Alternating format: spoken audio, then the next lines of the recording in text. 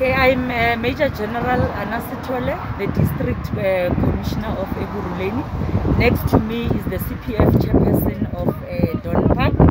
We are here today, as you know, that on Thursdays in the whole province we are having Okae Molao. So as a district, we decided to come and assist Don Park in terms of assisting them in fighting crime. Don Park has got a challenge. The reason that we are here is because Don Park has got a challenge in terms of trio crimes. The very same spot that we are standing at, as you can see, we're having a roadblock. This is the spot that most of our car hijackings and truck hijackings are taking place. So actually we started with our operations yesterday, where our detectives arrested suspects during their tracing operation. As we are standing here currently, the successes that we have in the roadblock, our traffic department, as you can see, that the operation is integrated. They have impounded 13 taxis for issues of operating licenses, and those 13 taxis have been taken to their 13 stop pound. They have also issued fines to the value of 65,000, and with our VCIU members, they have managed to confiscate one vehicle, which shows that an engine has been tampered with. It's a Toyota Test. It has been tampered with, and it has been also impounded as we speak. And we are also having our home affairs in the operation, and they are currently processing 27 illegal undocumented persons, and we have arrested 2 suspects.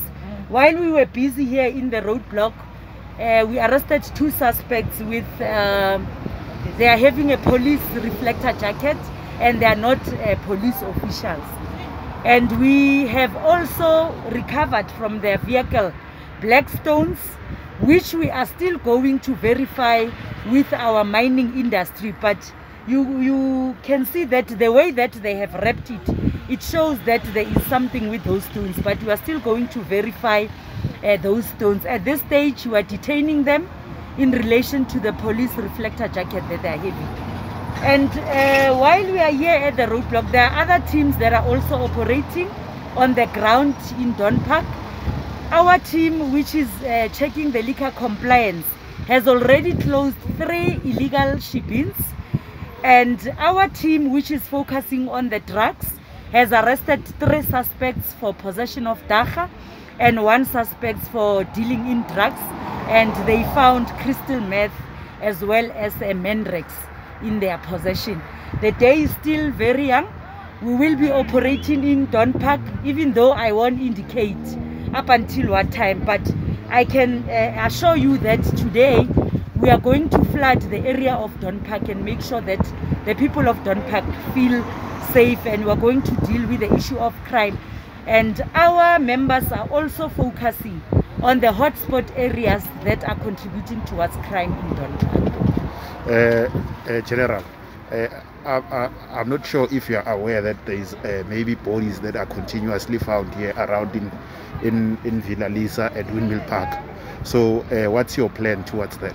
Yeah, we are aware. I think it is not the first time that bodies are being recovered here in Don Park, and it will seem that these people are being murdered somewhere and they are being dumped here in the area of Don Park. However, the station commander and also with the district, we are having an intervention plan in place where we also need to continuously patrol those areas where these bodies are dumped, so that we can deal with these murderers. But I can assure you that there is a plan, and as you can see, the chairperson next to me, the chairperson of CPF, they are also assisting us in terms of talking to the community, trying to get information from them.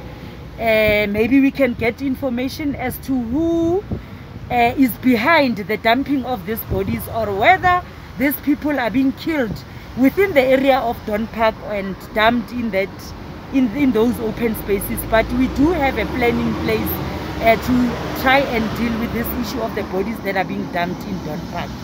So, okay, obviously you hosted this Operation Okae Molao. So when are you going to host another one? I'm not gonna say, because we don't, once we say, then you know it gets to the ears of the criminals. It's just surprise operations, but I can assure you that we will definitely again come back in Don Park. It is not the first time that we are coming to Don Park, because when we look at our crime statistics, Don Park seems to be a problem in relation to crime. So we will definitely come, and the next operation, if I can indicate, it will be during the night. Okay, thanks for your time. Thank you.